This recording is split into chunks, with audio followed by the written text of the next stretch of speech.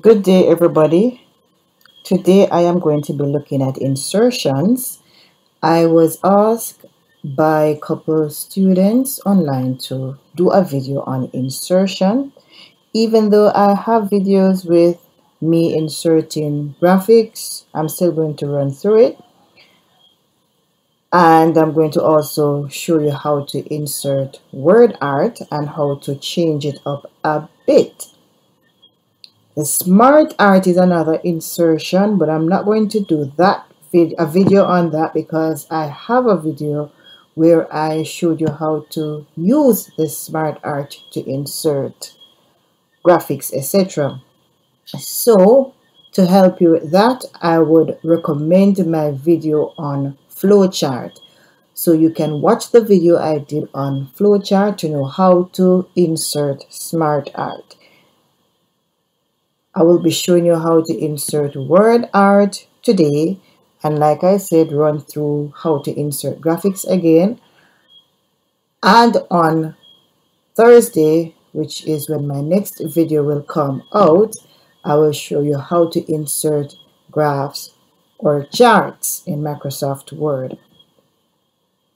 Before I start, I'm going to remind you to subscribe, like, share, comment, and remember to watch the ads.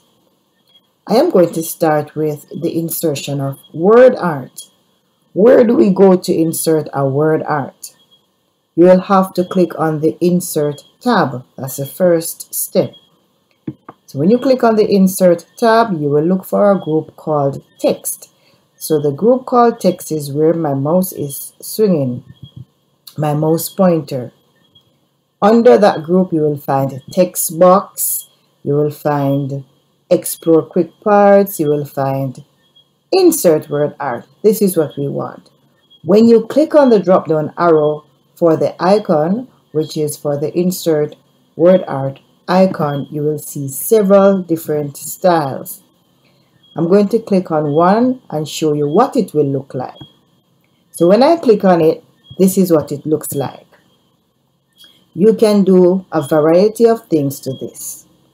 You can change the word art by going under the word art styles group. If you don't like this word art, you can always click on it and change it to another one. Say we want to change it to this one. I will click on it and there you go. It is changed.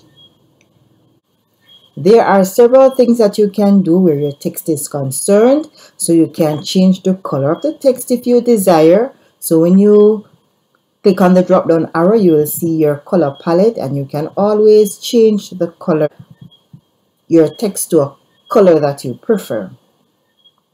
So say I want to change it to gold. I can click on it and there you go. Your text is now in gold.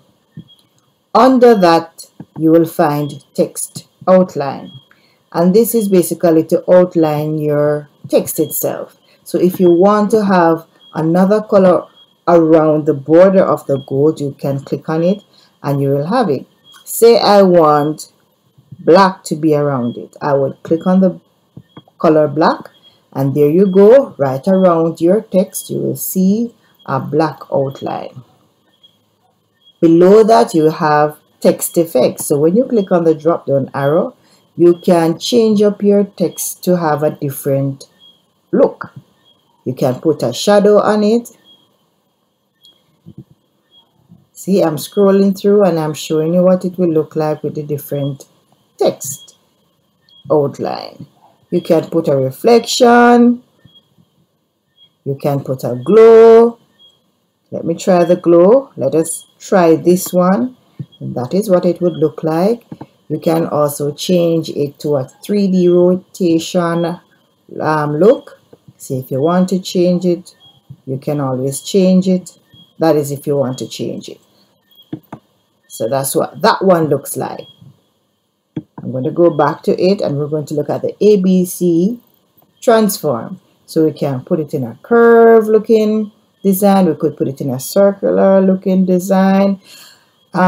Just about anything you want, you can do so with it. I'm going to try this one. So this is what it looks like. All right, so You can change up your word art by choosing one of or several of those word styles icons. Now I'm going to show you how you can put a color in the background if you want a color in the background. We would go under the shape styles group. Under that group, you will find one called shape fill. That will allow you to change the color of the background from white to another color. Let me try green. So that is what it would look like. You also have shape outline, so you can have an outline around the shape. So what color would go well with green? Orange maybe. See? So that is what it would look like. You can see that it has an orange outline around it. Yeah, you can do a lot of things to it. You can always explore. You can make the line thicker by going under weight and changing it to a thicker size. There you go. We also have shape effects. So if you want the background to also have a different look, you can always change it to have a different look. And I'm going to just click on one just to show you what it would look like. All right. So there you have it.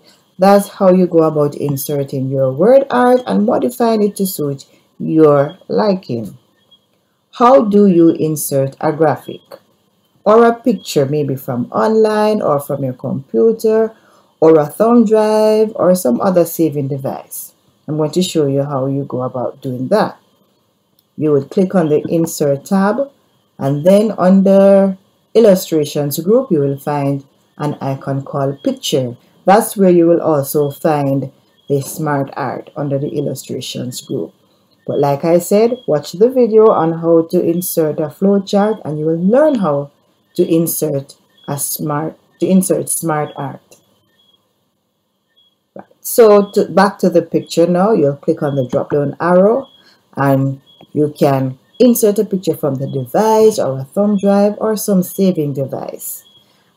Or you can take it from online. So let us try taking it from online. So when you click on that, you will see the Bing image search engine appear, or whatever search engine you use, that will appear.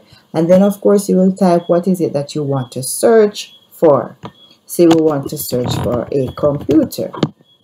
I would type computer in the search section and press enter, and then it will search for computers online and insert the one that you like.